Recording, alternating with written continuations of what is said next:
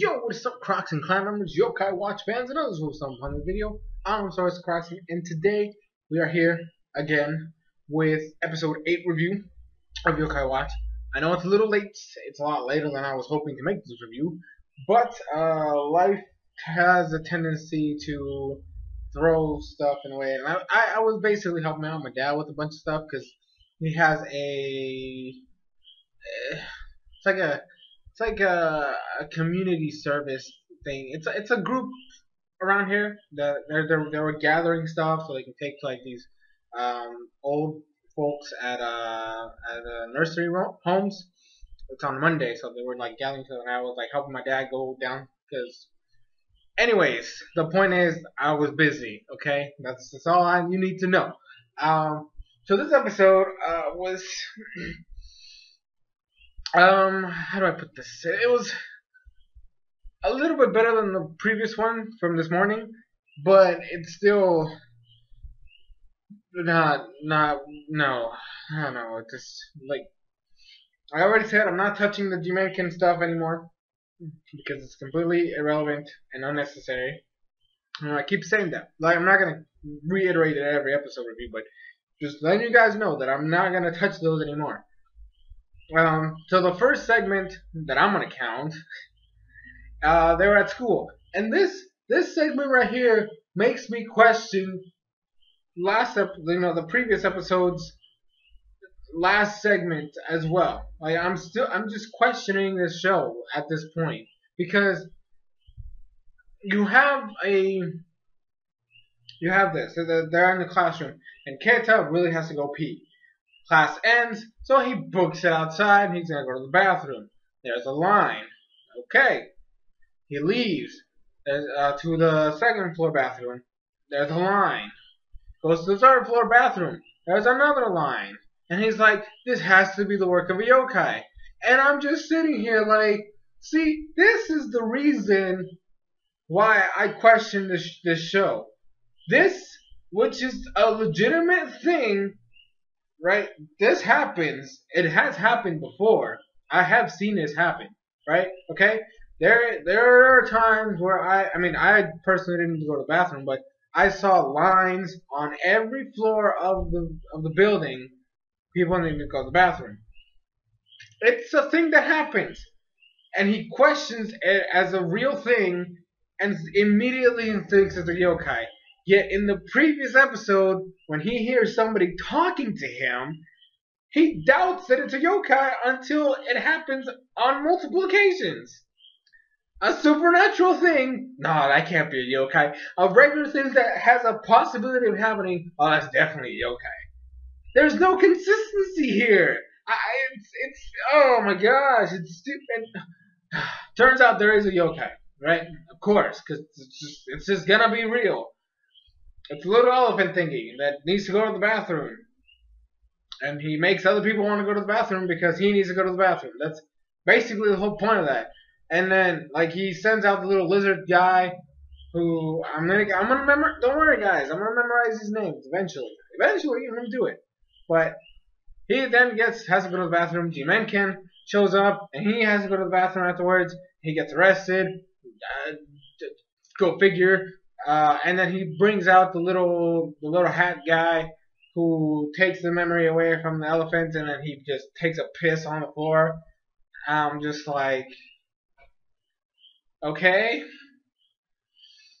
that's awkward. And then he pisses out the metal, and like flows out, and then whispers like, "Hey, it's a metal, go get it." And he's like, "I don't want to touch that," but he has to do it anyway, so he grabs it. And he's like, "Oh, I got the metal," and I'm just like, that's kind of gross.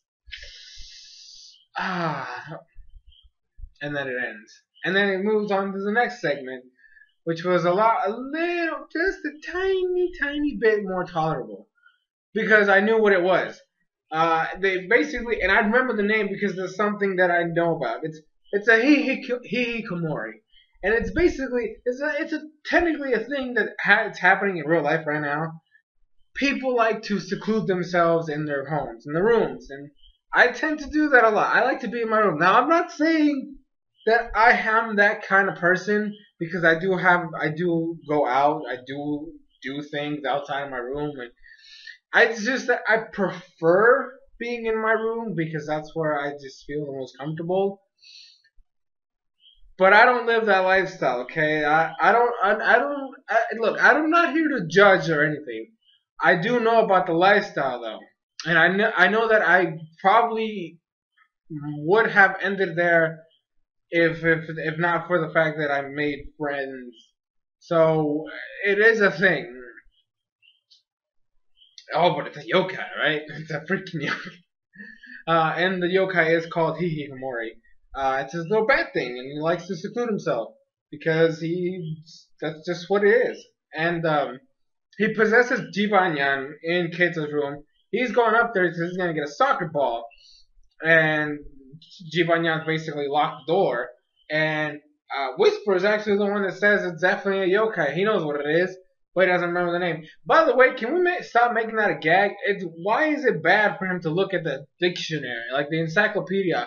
Freaking Ash does it all the time. He's seen a Pokemon a million times. Oh, what is that? Let me scan it with my Pokédex. It's not a bad thing to have an encyclopedia. There's a reason you have an encyclopedia. You use it, okay? That's all. That's what it's there for.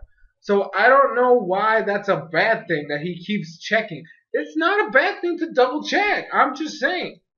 Like, yeah, I mean, maybe he doesn't know about it, but it's a good thing that he has the yokai dictionary handy, because that's what it's for. I just wanted to throw that out there.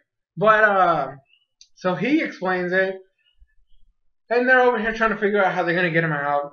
And then Keita's like, oh, I got it, chocolate bars. And because Jibanyan has like this really creepy ass obsession with chocolate. 2 chocolate bars. And he's like, oh, just leave them there. I'll go eat them later. And I'm just like, whoa, whoa, whoa, whoa. This is the man that literally like stuffs, like he eats an entire chocolate bar in like half a second. Hallucinations are about chocolate. What is going on? And then he's like, oh, I got an idea. And then I was like, oh gosh, he's gonna pull out a porn magazine from out of nowhere, because you know Jim McGann's standing there like a pervert. Pulls out a freaking like magazine of like the famous group that Jibanyan is in love with, the one that he's so obsessed with. He has posters of all the girls and like bikinis and shit all over the place. Basically a thing of that, and then like Keita and Whisper like start like over exaggerating what's on the pages, so Jibanyan opens the door and like snatches everything and like locks himself in again. He's like, bruh, what is going on? And then he brings out the little lion guy to motivate him, but unfortunately he fails. He actually ends up motivating himself too much and just books it. And then he summons the little like the couple, the little happy cloud guy and the little purple female blob thing. They basically go in together to fix everything, and then like they basically like just crush him, not only emotionally but physically. Like he just got he got destroyed. It was the stupidest thing ever. They literally just pulled a cartoon in an anime. They just flamed him. That's all they did. They just flamed him and then slid him through the door. And I was just like, you can't do this. But he was still like all depressed. He's like starts banging his head on the door, and he starts doing his 100 claws. But he's just like, you know, it's just like, what the fuck is going on? And so he's like, oh, I got it. I'm gonna bring out the little elephant that makes everybody piss themselves. And somehow it works, because when he makes Jibanyan have the need to go piss, it creates the Hihikomori to need to go take a piss, and then they get separated. And then now Keita, because he's like, oh, I don't know what to do, because there's like at nighttime there's a lot of noise, and oh my lord. This is what I mean when I say people are assholes when they drive by my house. Well, they drive by the street. They're just assholes. Look at that shit. But anyways, so what ends up happening is that because the nightlife is not possible because there's too much stuff going on, the Hihikomori basically has nowhere to go. So Keita kind of gives him a home. So now Keita has 3 yokais living in his house. He's got Whisper, he's got Jibanyan, and now he has Hihikomori, which is going to live in his closet. So there we go. And then basically the episode basically ends like that. Very simple. Like I said, I like that one way more than the first one. Because the first one was just plain out stupid. And just, I start questioning everything. But yeah, so that's going to be it for this review. I'm sorry it's out so late. I'm going to have another one up tomorrow alongside a Pokemon Showdown.